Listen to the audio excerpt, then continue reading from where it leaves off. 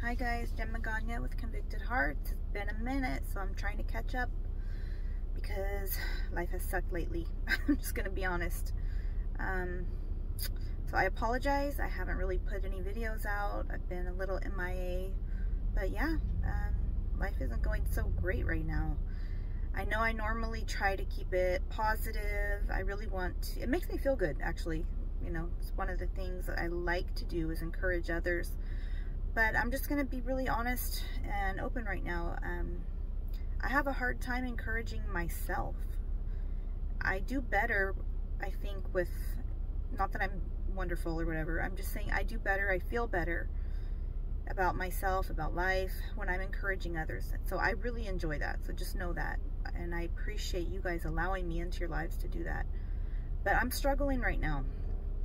And I'm having a hard time staying encouraged because of like life events, just the way things are right now, things that I can't change at the moment, or things that I need to decide if I am going to change. So I just figured I would have like a little ranty car chat with you. I was filming while I was driving. I actually just pulled up to the mall, which I hate, by the way.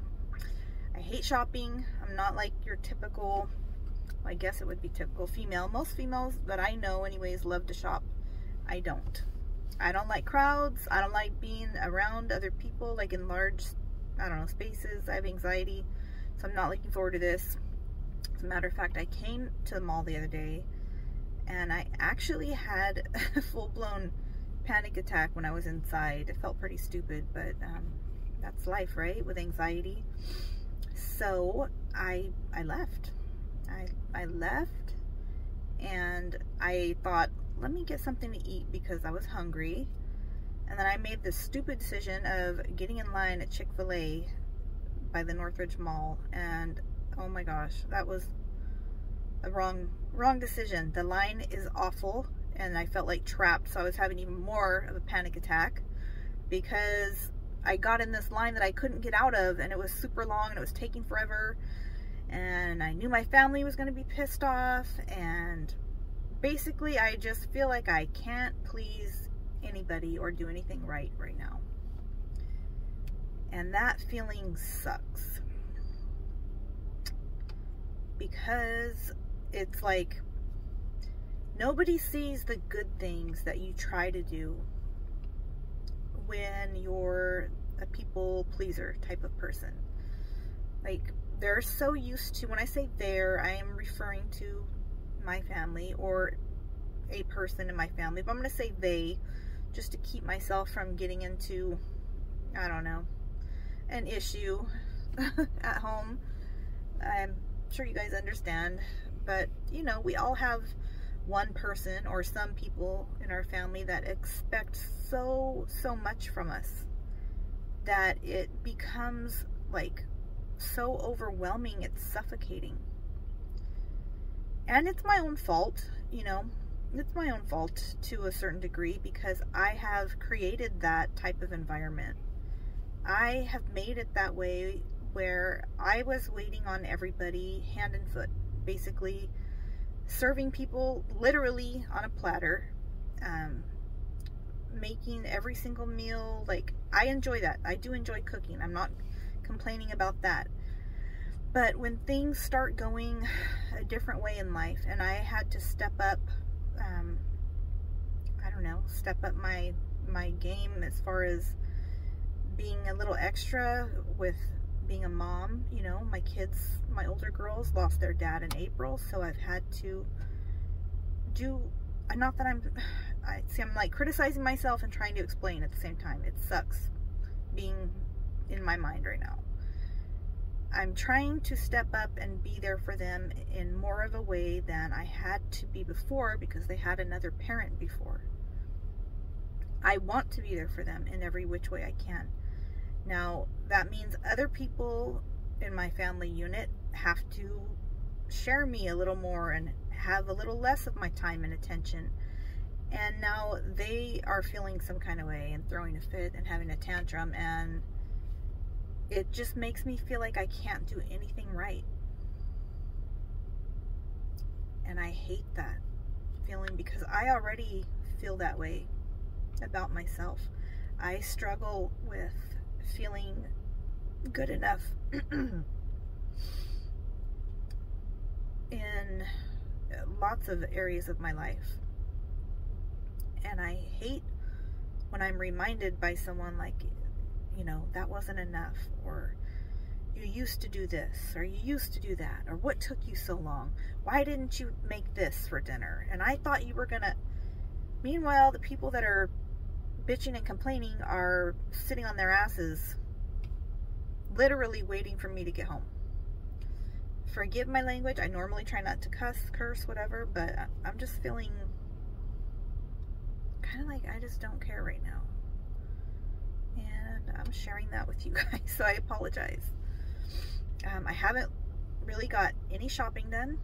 I'm like barely gonna have time, and I'm looking at like hundreds of cars in this parking lot, and I don't even want to go in. But if I don't do it, nobody's going to. So I don't know. I was watching this video. I know this is kind of all over the place, so I apologize, but that's where I'm at right now. Also, I apologize for not being on the round table last night. My Wi-Fi was down. Literally, there was a car accident or something. Hit the pole that carried the fiber optic lines to my Wi-Fi company and had no Wi-Fi most of the night. So I couldn't log on with the laptop. So I was really disappointed about that too, because that is like my time to kick it with you guys and with my brothers over there, Cholo Trucker, Sunny Boy from the Streets Ain't Loyal, Paul from LA Times. So I was really bummed out. I missed that. Then, to make matters worse, like halfway into waiting for my Wi-Fi to be reinstalled, my mom called, and I could tell something was wrong, and I was like, what's up? She's like, hey, you know, are you home? I'm not anywhere near home. And, you know, my stepdad called her and was freaking out. Their dog was like screeching, screaming, barking out like in pain, and my stepdad was having a complete like meltdown because he, you know, obviously he was alone. He doesn't know how to handle that. And so I had to get over there, and my kids wanted to go with me, so I started to drive there, and then was told Christmas presents were everywhere, so not to bring the kids. So I had to turn around, go back home, take the kids back to be with their older sibling and parent. And then I felt like a jerk because the little one wanted to go. She was upset. My older daughter went with me to help me out because she knows how it gets when my stepdad is upset, and the dog was making like terrible noises. It was like traumatizing to even hear over the phone. So in reality, it's better the little one didn't go because it probably would have freaked her out. We get there, we get in the car with him, and their emergency vet is like 45 minutes away. It's raining. It was a nightmare. But I'm glad we could be there for him and comfort the little doggy. His name is Shooter, so keep him in your prayers, you guys. We sat in the emergency vet parking lot for like 4.5 hours waiting for an answer. They said they thought he probably had a stroke, and we're running some tests. Eventually, they ended up telling us they would keep him overnight, so we were able to come back home.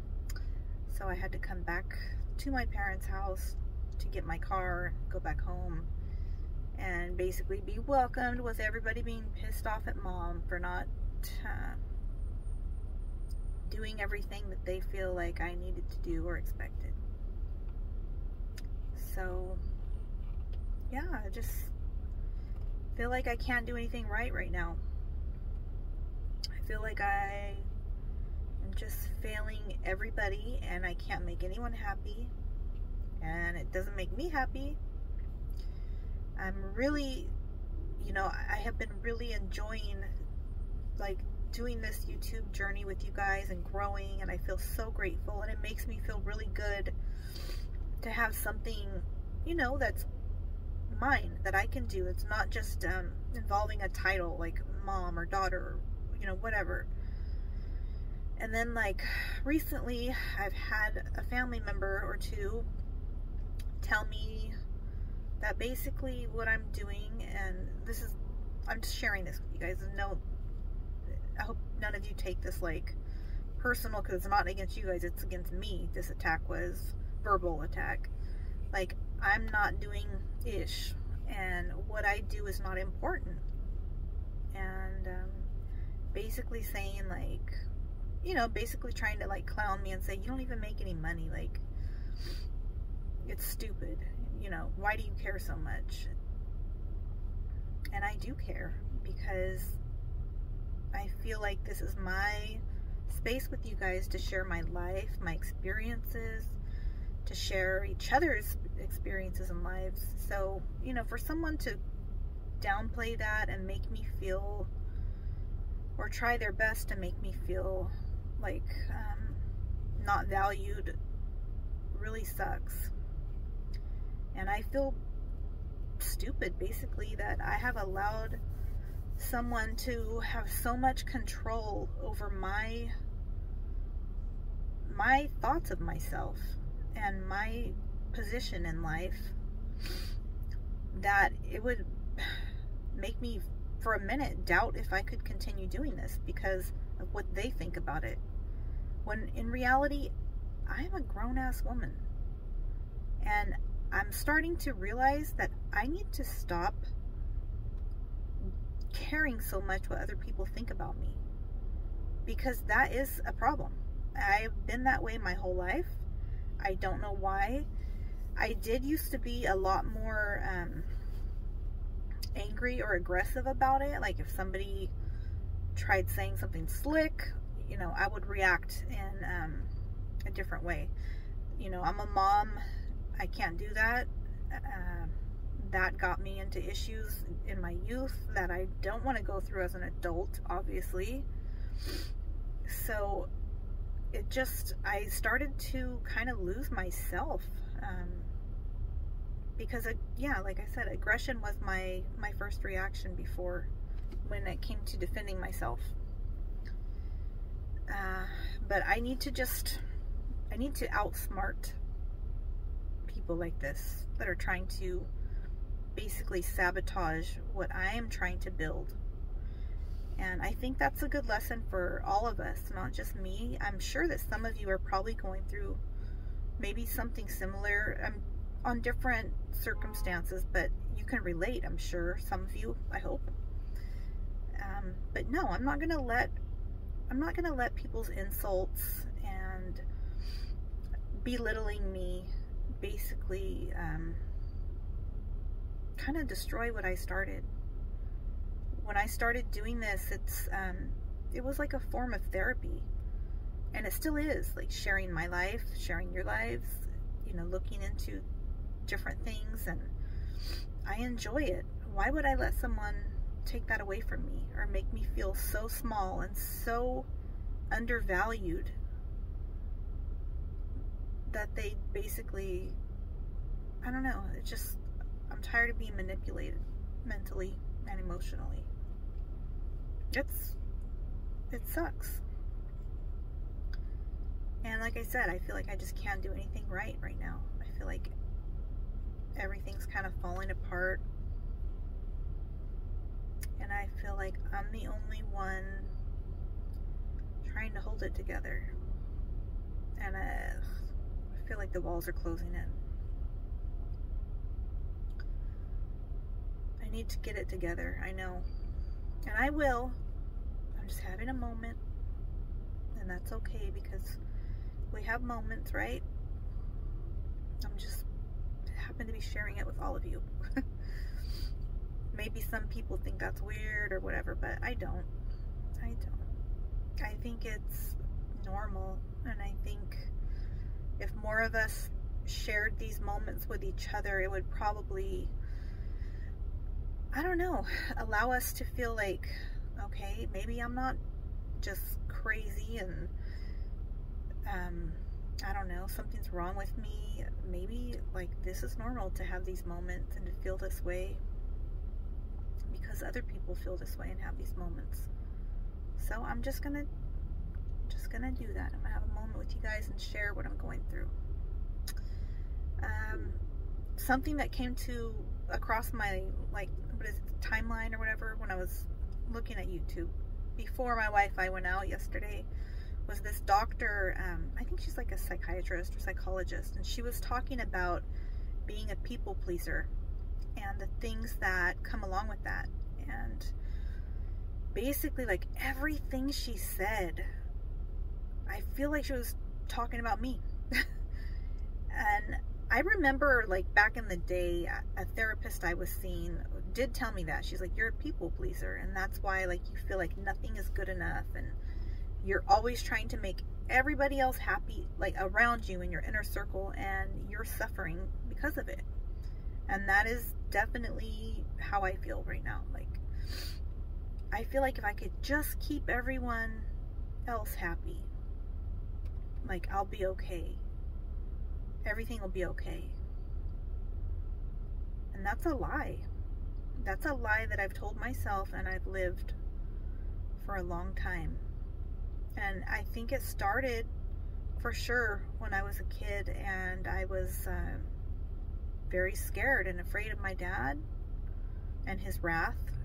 So my entire childhood was walking on eggshells, as well as, you know, dealing with my mom, who suffered from severe depression and physical illness, chronic illness, which, you know, I might have touched on this in the past, but maybe not too deeply, because I don't want to come across as like, oh, poor me. But I do deal with a chronic illness, and it causes me to have severe phases of well, chronic pain and different issues that make my life very difficult, and make it very difficult for me to do many different types of work. So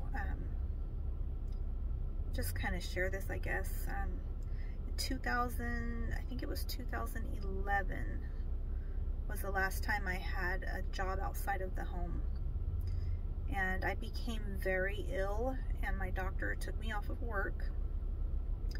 So I ended up getting a doctor that told me, you know, I would qualify for like disability or something.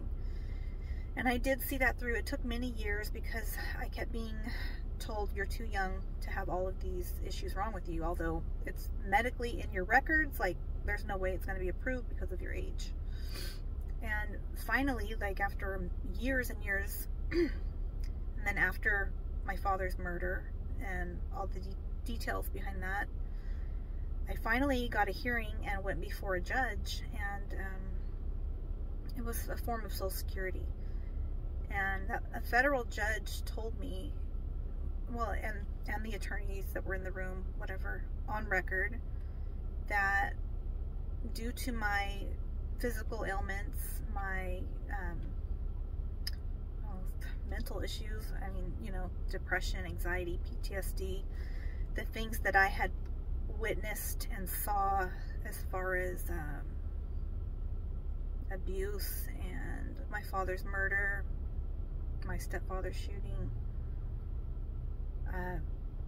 I remember this judge, when he said it out loud, that's what it tripped me out. Like, I know my own life, but to hear someone else speak on your life when you're in front of them, it's almost like an out-of-body experience. It's a trip. But he said, mind you, this was a favorable decision for me, but to hear him say, like, Miss Magana will never be able to work again. She will never be able to rejoin the workforce with the issues she has and with the illness she has. She will never be okay to work again. And mind you, I was in a very bad situation at that time. I looked different. I felt different. I was messed up. So I was granted permanent disability. And that's basically how I have survived, or got by, rather. Because it's not much, you know, at all. Some of you know that. I know I have a couple friends on here that know, because they go through it too. And then I'm sure some people look at me, or look at some of you that might be on disability and think, oh, you look normal, you look fine, now come on, you know. But, you know, if you did see our medical records and the things that we deal with on a normal basis, the things that we have to go through to look okay and be okay once a week on video or twice a week or whatever, you'd get it. But I don't know. That's either here nor there. I can't really explain all of it. I'm just trying to give you guys a little insight into what I'm going through, what some of my life looks like, and why I'm feeling super overwhelmed. So I got sidetracked because I wanted to share that with you guys, but I've kind of been holding back because I feel insecure about it, honestly. I feel like, damn, they're gonna think I'm a loser because here I am trying to tell you guys to stay positive and everything's gonna be all right, and I'm like living, you know, in a situation that's not ideal and on disability, and my life is not together. My life is pretty crappy right now. But the one thing I can say about that, I have not lost all hope. So keep that in mind. Things can always be worse. Things have been worse for me. I do feel better physically. Like I felt far worse before. So I mean, I have faith that, I mean, I really do feel like God has healed things in my life that even a federal judge thought I would never be able to be okay. And I do feel like I have made improvements, and I don't feel like it's all me that made them. I do feel like God has healed me from a lot of things, and I believe that. So keep the faith. I'm just trying to stay encouraged during a time when I really don't have anyone in my inner circle or family unit that's encouraging me. But you guys encourage me, and for that I am so grateful, because most of my strength has honestly come from complete strangers. Like, you guys have been more kind to me than people in my real life. And I used to think that's weird, or that sounds weird, but I don't now, because that's helped me a lot. Like, you guys have helped me get through some times when nobody else did or would or cared, or nobody else even saw or noticed I was suffering. So I just want to thank you guys for that. And then as far as being a people pleaser, what I was trying to say is I was like that since childhood, just trying to make sure everything was okay and was as perfect as possible, so my dad wouldn't snap and react on my brother and I, or to make my mom happy because she was depressed and sick. And I think that was not a healthy thing for me to continue on, because I brought that into my adult life, and it's my own fault, you know. I developed that, whatever that is, a behavioral thing or mental thing. And now trying to make everything perfect for everyone has made me feel like very diminished and worthless if everyone around me is not completely thrilled and happy with life. I feel like it's all my responsibility how other people feel. And that's crap. Like, how can I really be responsible for how everyone feels when I can't even make sure that I'm happy? I need to make sure that I'm happy, or do my best to make sure. I'm not saying that I can control all of it. We can't control everything, right? But I need to do more to make sure that I'm okay first. So I am acknowledging that now. And I need to realize that I can't please everyone. I have to be better at, I'm not going to say the word, but you know, the people that are like, I'm just going to tell people F it, or F off if they don't like it. I'm not going to actually say that. I mean, I might, who knows, but I'm not going to try to. I just need to get better at not caring so much what people think. And not everything is in my control. If I can't make things perfect, if I can't make everyone around me happy and please everyone and, I don't know, be that person they expect to fix everything, then so be it. I am only human, and I cannot sacrifice my own mental health, happiness, and life to breathe that into other people while I'm suffocating.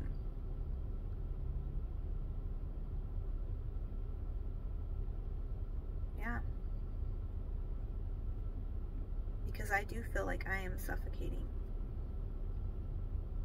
And not my children, but I mean, if there's a lot of times recently where if I could just run away, I would run away.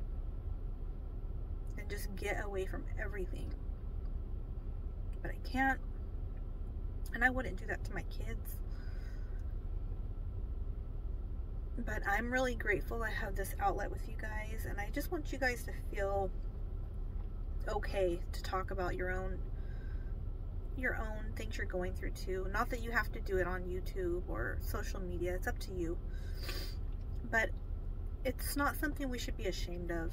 You know, we all have our issues and our hang-ups. I have plenty of them, as you can see, and that's not even all of them. But hey, I'm human. I'm sharing that with you guys because I want you to know I'm not always happy. I'm not always okay. As a matter of fact, I struggle with those things more than you probably know. And that's just that. But I'm gonna be okay. Like, I might not ever be super happy-go-lucky, like no worries, but I know that I will never stop fighting and trying to get to a point of peace. I used to think, I'm not gonna fight anymore, I give up, can't do it. And I had, you know, in the past tried to harm myself when I was much younger. I wouldn't do that now. But yeah, of course the mind goes there when you're feeling desperate. And that's when you need to reach out and speak to someone, talk to someone, a friend, family, stranger, 1-800 number, whatever. I'm not there, that's not what I'm saying. But I do feel very overwhelmed. It does not feel like Christmas. It does not feel like happy times. And you know what? I need to just be okay with that. I can't make it feel like that by myself. I can just make the best out of what I have, and that's good enough. So, I hope I didn't bum you guys out completely. I really do love and care about all of you, and I appreciate you guys spending time with me, making comments, you know, liking, sharing, subscribing, all that. But mainly, I appreciate you guys spending time with me and just letting me know you're there. I want you guys to know that I'm here too. Even if I'm a wreck, I'm here too. I appreciate connecting with you guys, and it does make me feel better as a person to encourage others, even if I have difficulty encouraging myself. So you guys can always contact me, obviously, on Instagram at convictedheartsjenmaganya and message me. But I think I'm going to attempt to go into this mall.